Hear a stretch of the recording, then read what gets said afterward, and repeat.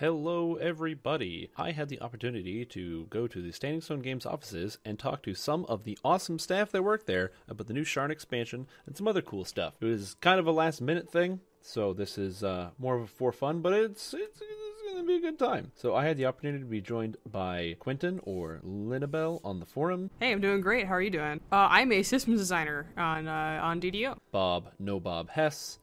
How you doing? Steve Steelstar Rogers. Hey, I'm doing good. How are you? And Rob Severlin Ciccolini. I'm doing great. How are you? So what I asked first was, what are your top 3 favorite classes in Dungeons & Dragons Online? Followed by, what are your top 3 favorite classes in Pen and Paper? And how are they different? Ooh, top 3 classes. I'm partial artificer. I've never been quiet about that.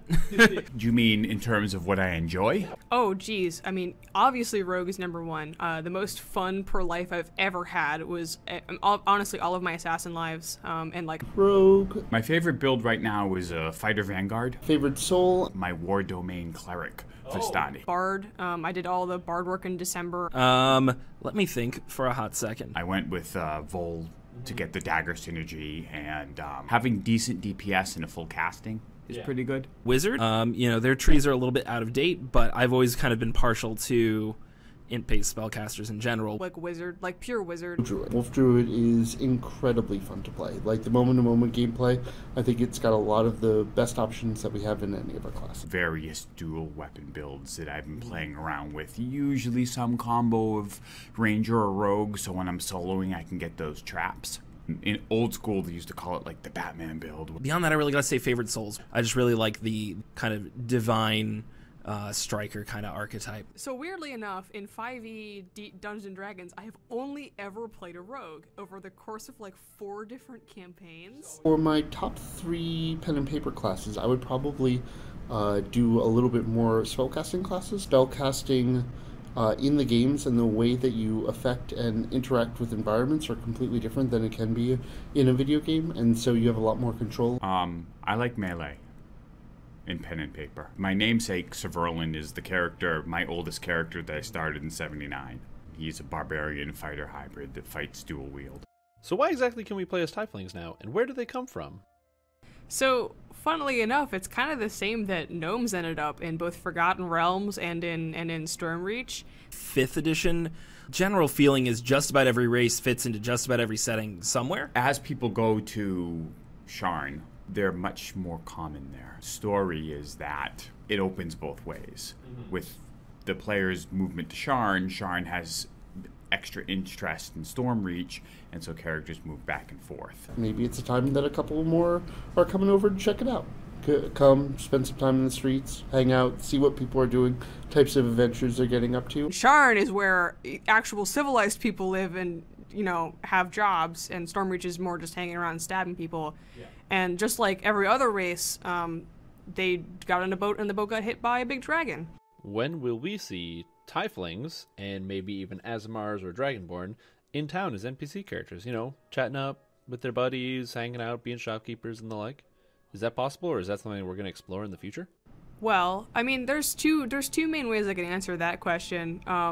The first one is that, technically speaking, avatars in DDO, things that are weighted as avatars that players can pilot around like as their player, have a tremendous amount of weight on them for scripting and how they interact with inventory. Avatar NPC actually causes load on the server, and having too many of them in an instance is actually detrimental to the performance of the game. So we're very wary about putting them on. It depends on when or if we end up with a cleaner NPC version of the avatar rig. The tiefling iconic could have gone in a lot of different directions. Some people think sorcerer, others think warlock, heck, I even think fighter personally. What was the decision process like when you guys decided, no, we're going to stick with bard instead? And how did that idea evolve over time? So we knew when we started putting the base race together that they were going to make very good sorcerers, they were going to make very good warlocks. First thing that we want to look at is, are there any normal free-to-play basic classes that we haven't actually touched or haven't had an ability to build the character out of? Gnome and Deep Gnome have very similar designs, and unfortunately it ended up that Gnome makes a good illusionist and quite a good spellcaster, and Deep Gnome makes a better one. When it came to the iconic, we didn't just want to create an iconic that did the same thing the base race did, but better. which kind of led us to Bard. We didn't have a Bard iconic yet, and we kind of came to this idea of, kind of a very scoundrel-like bard that plays a fiddle instead of a lute, and kind of gets into trouble in the city. I mean, we could have done a fighter, but we have Purple Dragon Knight already. We were going to go sorcerer, but the idea of having swashbuckling scoundrel bard. Sorcerer would have been really cool, but there's also a couple of different bits which are, as a part of the base class, which are sort of sorcerer aligned, and so it just seemed weird to go sorcerer on sorcerer on sorcerer. And so instead, we kind of thought that it'd be a little more fun to go scoundrel. What Sharn feature are you most excited for the players to get their hands on? Oh, okay. People exploring the city of Sharn for the most part. We teased a little bit of one of our capstone dungeons, where you get to experience that iconic picture of people on the sky ships, the little sky sleds. I think that's going to be really cool. Inquisitive, 100%. And I like a lot of the themes that we're exploring in it. I like that it's a little more noir-y and a little more tough streets, and the characters kind of get put into a much more like morally gray area and things of that sort. And I think that later today, the animations for like firing the 2 crossbows is going to be really cool for them. Does that include the stuff we just put down in the pre-purchase? Because boy, I'm really looking forward to rolling around with dual crossbows. I think that some of that's a little more compelling. I like that we can pull on themes such as investigation and stuff like that, that while we do a little bit of that, we could really make that a little more of a specific theme as we go forward. Exploring the cogs and sort of finding all of the explorer dungeons is going to be very cool. The raid looks super awesome in terms of that, but I don't want to spoil too much for the people who haven't seen anything with that. So there's a lot of great stuff in terms of that. Also, finding artifacts will hopefully be very cool for them. And my last question of the day, what is your Inquisitive build? Pure favorite soul, and you have crossbows, and you make them your favorite weapon, and you use wisdom to hit and damage. And I'm not quite sure if I want to put points in bird, but you put points in war soul, and you cast cool spells, and you pew pew pew. I'm tempted to try, Deepwood Stalker Inquisitive might be a good combo. Might not be great, but I think I might do 14 rogue, 6 ranger. May not be like the most optimized endgame build and everything like that, but I think it'll have a decent amount of flexibility. I think it'll be fun. The one I played in several of the playdays of Sharn content so far has been pure favorite soul, war soul.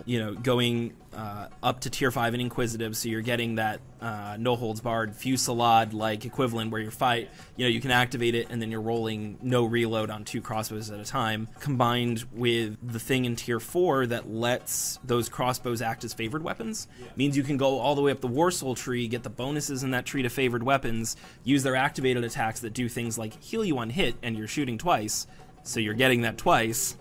That kind of thing. So yeah, there's some cool synergies there that I really like. Inquisitive turned out to have cool synergies for like quite a number of DDo's classes. I'm really interested to see, now that it's out of our hands and into players' hands, what kind of cool stuff people are going to come up with. And mostly it's probably going to end up being a pretty high tier healer with you can shoot crossbows as a on the off chance you need to. Because the last time I played a favorite soul was my 3rd life ever, and I'm on life like 58 at this point. I have 1 favorite soul life, and I'm like closing in on triple all. Like I've just never played the class.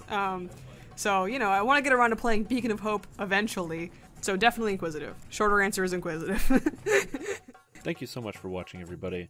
I hope you learned a little bit about the expansion, about some of the cool things these guys are excited about, and are ready for the new expansion that is coming out very, very shortly. First, I just want to say thank you to Standing Stone Games for giving me the chance to go to their offices and record in their studios and get to hang out with them all day. It was super cool. It was an amazing experience, and I'm really looking forward to potentially doing more stuff like that in the future, and maybe some more collaborations. Now, I know that this wasn't like a super formal, really grilling interview, which I know a lot of you would expect from me, but It was kind of short notice, and I was mostly just having fun, and it was just a good time for me. If you would like to purchase the Sharn expansion, there's going to be a link in the description below the video, so you can check that out for show, and get yourself some cool Tiefling Inquisitive action, and play Inquisitive like all the other cool kids.